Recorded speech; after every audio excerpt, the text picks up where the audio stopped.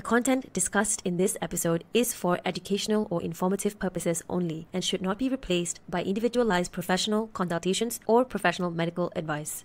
Today's episode is part 2 of our quest to demystify the postpartum experience with counselling psychologist Ashwinni Manasseh.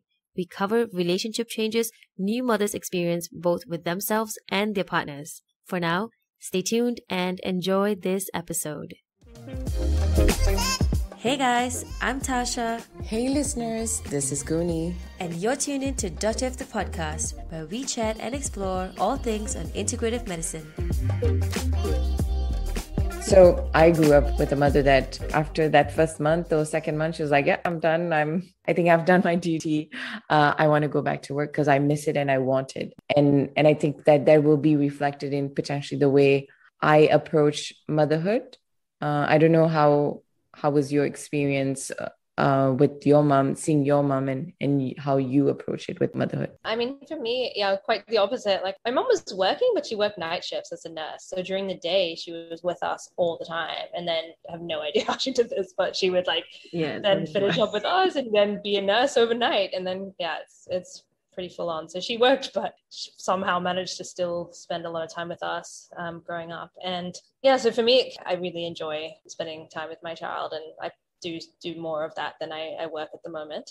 But perhaps also my interest in psychology plays a role here because I really enjoy child development, and that kind of comes quite naturally to me, but it doesn't for all mums. So I see lots of mums who really don't enjoy it. And yeah, especially those early years where it's all about feeding, nappy changes, cleaning. It's very mundane. You're not getting that much in return, like especially until they start talking. And so for some women, they really don't enjoy it. And especially the women who are quite high achieving, very goal orientated, they may have had big careers, and then they are now at home and they feel like all they are doing, even though it's a whole lot, is wiping pooey bums. And like for them, they just feel like, what is this? Like, who am I now? They feel this sense of failure, like they're not achieving anything. And yeah, it can be really, really tough. They just feel it's so mundane and they're missing out on bigger, better things in the world. And for those moms, I say, like, especially for the time that you are at home during maternity leave, reframing your achievements. So maybe before, your achievement might have been like a big project or a presentation or something like that. But perhaps maybe your goals right now might be to take a shower and to cook a meal for yourself and your family, or to go for a walk. So like you're really kind of being realistic and reframing in a way your goals. So you feel a sense of achievement still, but you're being more realistic about what you can manage. So yeah, that's the advice I have. But also, you need to do what is important for you and that works for your situation. And if you don't enjoy it, if you're miserable, then you're not going to really be the best mom for your child. So maybe you do need to have like time for your career. If that is what recharges you, if that makes you feel good about yourself, if that gives you your sense of identity, then that's going to give you that boost to be a better mother, to be more present with your child. But when you're with your child, I still suggest like be present and be fully there with them. Try not to multitask with work and caregiving. Focus on quality time with your child, because you do still want to maintain that connection.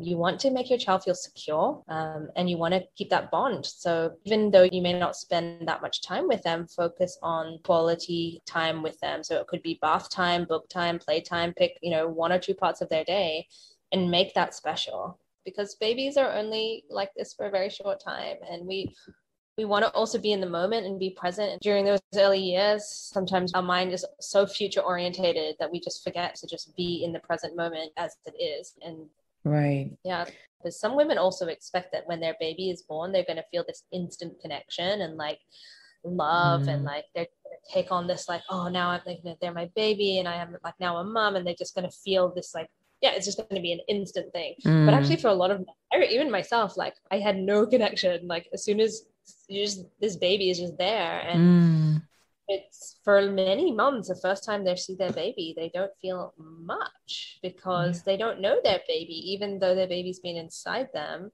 for 9 months or less. Sometimes they don't really have any bond with them sometimes. And so that can kind of come with caring for your baby, nurturing your baby, getting to know your baby.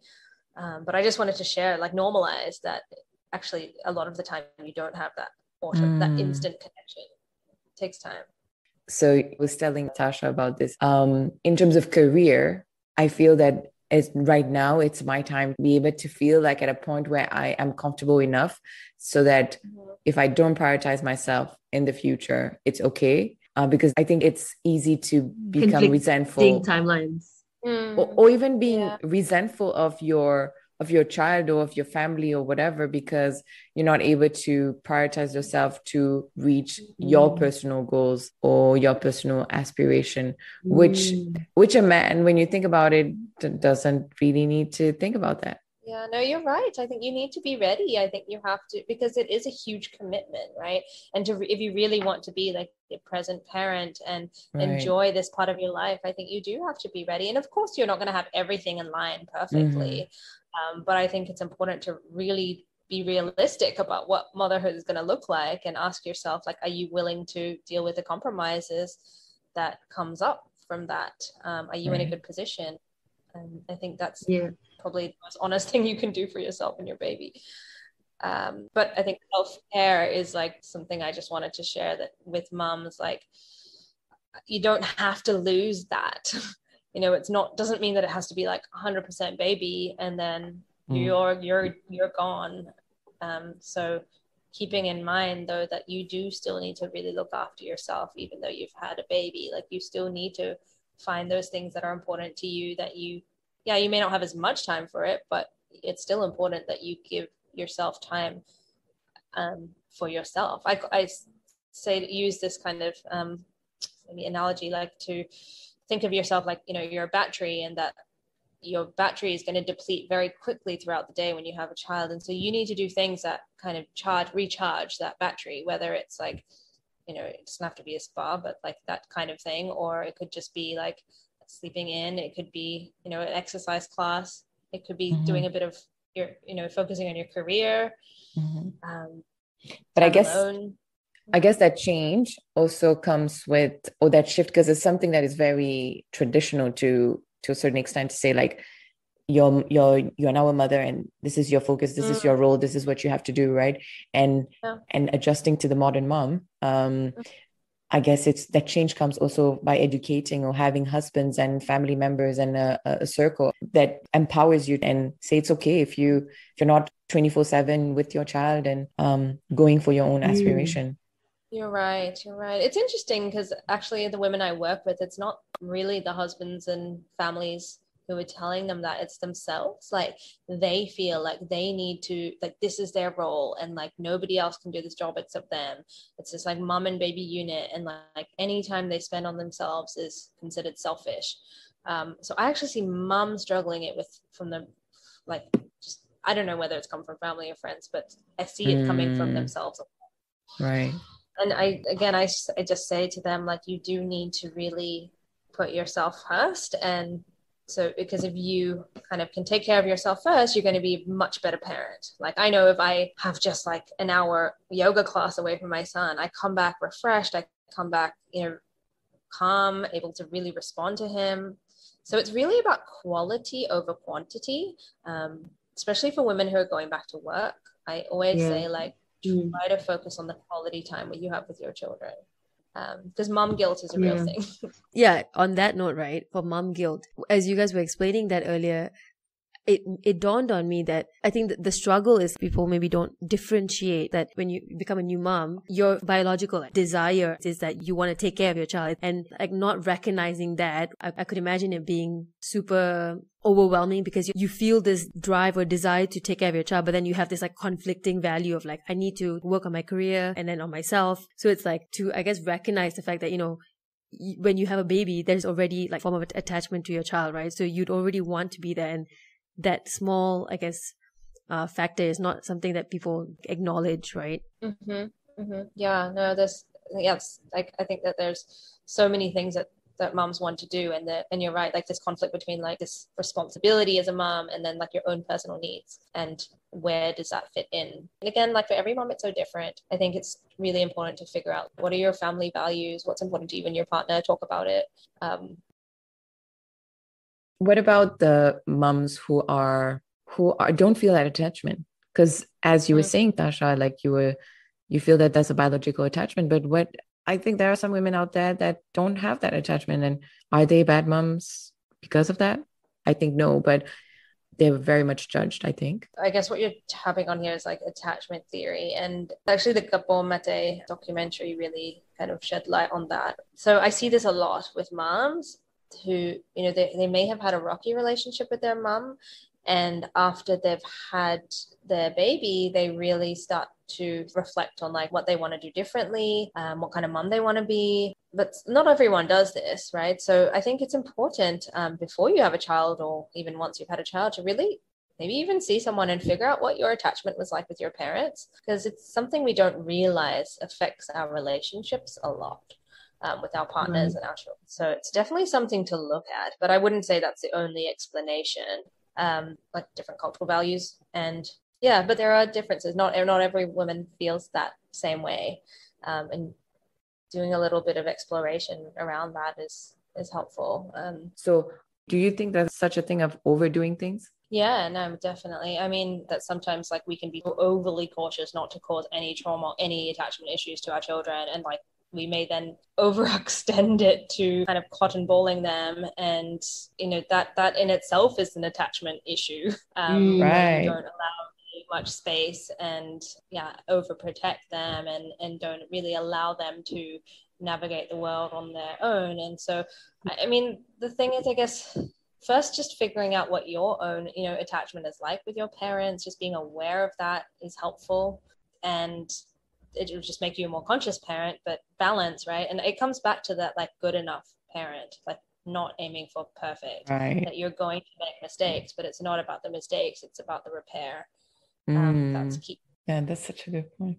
And being well informed, like, really, like, I think as a parent, it's a big responsibility. Yeah, I think you touched on a really good point there in terms of being well informed, because for me that's like being a conscious and aware person and having these built-in practices within yourself about your own life, right?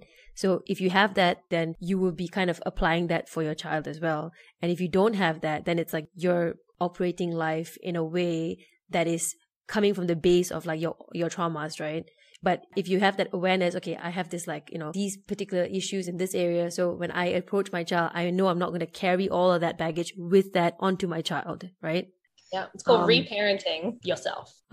Interesting.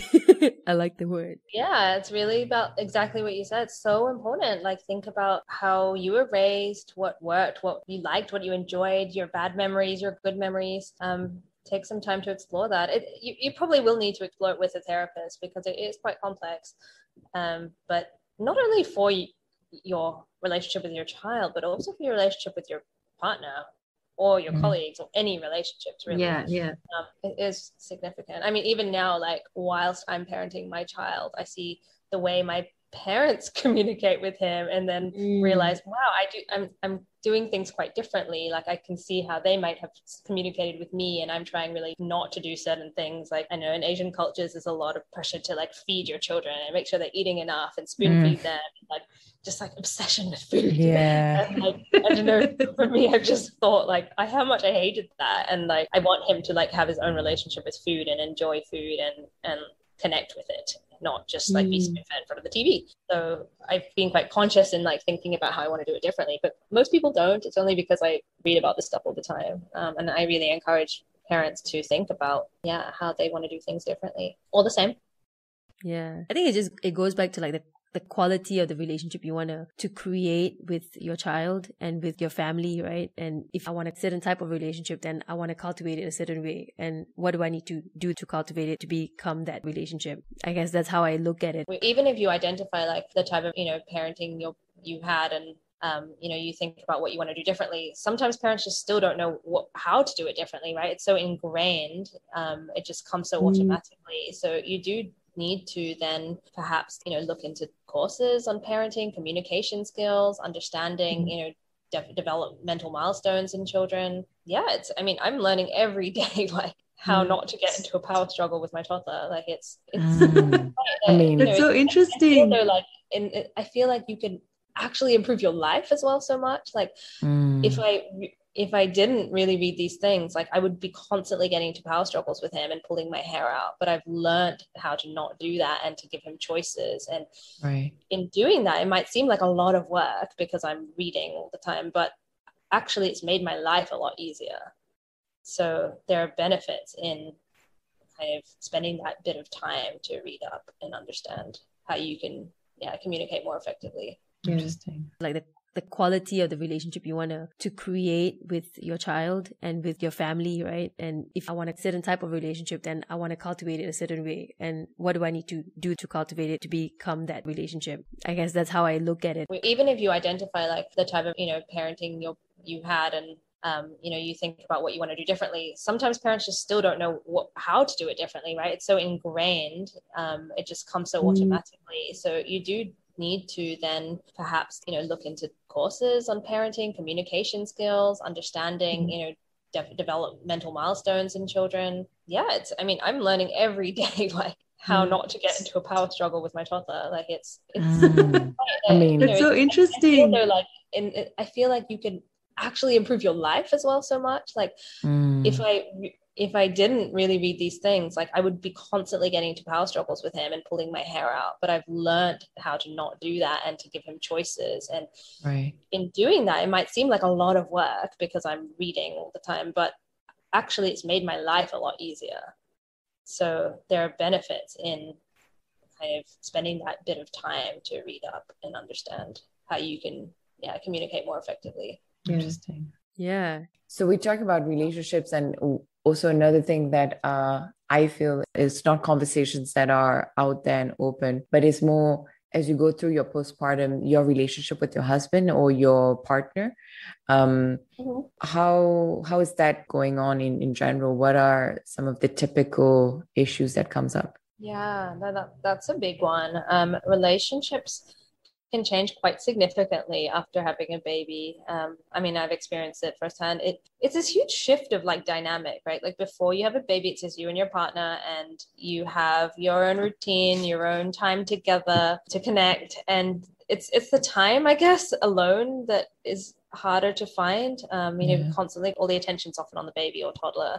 And it's so easy to build up resentment towards each other because each of you may come with different expectations and may find that the other person may not be always fulfilling them. You're also sleep deprived, not only the few months, like it can go on for the first few years. To demystify that, I think that's one thing people don't realize. It's not just for the first few weeks or months. It's the consistent like sleep deprivation, right? Exactly. You're sleep deprived. There's just more added stress in the house. Of course, it's not all negative. Like it does bring them closer.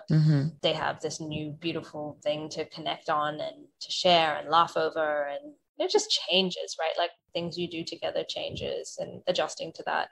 But I would say like for couples, find moments to connect. Like maybe you pick one time of the day to have a ritual that helps you to connect with each other. You may not have the perfect date night like you used to, but instead of immediately putting Netflix on, but sitting together for like the first 15 minutes and just having a conversation about each other's days. And it goes a long way, showing appreciation. I think sometimes it's so easy when you're tired and annoyed at each other to focus on what's not working, what they're not doing. But even if it's really hard and there's 7 things they didn't do and 1 thing they did do well, acknowledge the 1 thing they did do well. And you may find that positivity grows. And what about intimacy? Because men are quite known to have sometimes a higher sexual drive than women, but especially the postpartum part, I guess that women are going through a change of hormones, etc. And so maybe their sex drive is not as strong. Even that like conversation or that adjustment, what is your take on that? That's definitely something I hear a lot of. And for women, there's a lot more changes hormonally after they give birth. Your body just changes. It becomes this kind of nurturing mother body, and that can be quite hard to switch when you're with your partner. And hormonally, sometimes their sex drive is lower too. Again, you're sleep deprived. You just don't have that much time to connect. I was reading an article that spoke about resentment and how like that can really affect sex lives after they give birth, just kind of that constant frustration with each other, and then that tiredness, and then just not really feeling that openness and compassion to be intimate. So yeah, that's definitely something I see a lot of. And sometimes even just starting like gradually, so even like non-sexual intimacy, to start with that, you know, just hugging, holding each other, kissing, just having a bath together, going for a walk together, holding hands, like really, really small steps is a good start. And for some clients, it can work quite well to think of themselves as like changing hats. So like for moms particularly, they struggle to turn off this like mom mode, like sexy mode. And so even just thinking of like changing hats, like I'm going to put my mom hat off and put my wife hat on, be like a nice way for them to get into that headspace. And potentially like changing that hat is a nice tool. And a lot of families, especially in Asian cultures, co-sleep as well, so they have one or multiple kids in their bedroom with them, and so it can really affect your intimate life when you don't have that privacy. But yeah, it's definitely something that comes up very commonly. I feel that this conversation is so interesting, and I think we've went on much longer than expected. But what I wanted to say is, as we kind of close off, what would be your three key takeaways for women stepping into motherhood or curious about it or are in it and struggling? Not comparing, like focusing on, you know, your unique situation, your unique body, your unique baby and family, right? Like doing what works for you. Like I think being able to just like filter all the stuff you're hearing and seeing from in-laws, from social media, from friends, and of course you're going to hear it, you can't stop it from coming, but being able to set boundaries on it, like filtering it and coming back to like what works for you in your situation. The other thing was this idea of this good enough mindset. So focusing on good enough, not aiming for perfect. So being really realistic about your expectations of yourself and your baby too. And self-care, right? Like being, you know, compassionate to yourself, looking after yourself, putting yourself first. And yes, I know some women don't have support and don't have the luxury of time alone, but even if you can find like, you know, micro breaks in your day, like your baby goes down for a nap and that first 15 minutes, you just lie down and put your feet up, put your phone away and just find like micro moments to just recharge. It doesn't have to be a spa day. Like you're not going to find that, but just small, regular top up, you know, recharging that battery as much as you can.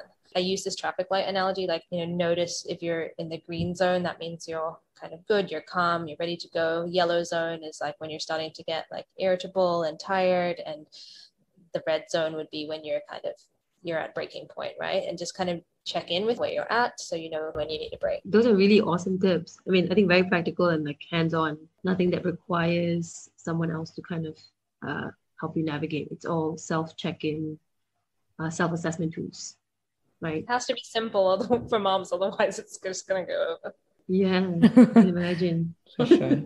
Well, thank you so much for doing this with us. And I think we're going to really help and share a lot of insight to moms-to-be and people curious about the other side of motherhood that is not displayed in movies. Thank you. Yeah, no, I love talking about this. And like, even if it for one mom just makes them feel like normal, kind of reassures them that they're okay and they're not the only ones, and that's great. Awesome. If you'd like to book in a consultation with Ashwinni Manasseh, you can connect with her via Alliance Counselling. That is ALLIANCE Counselling, COUNSELLING.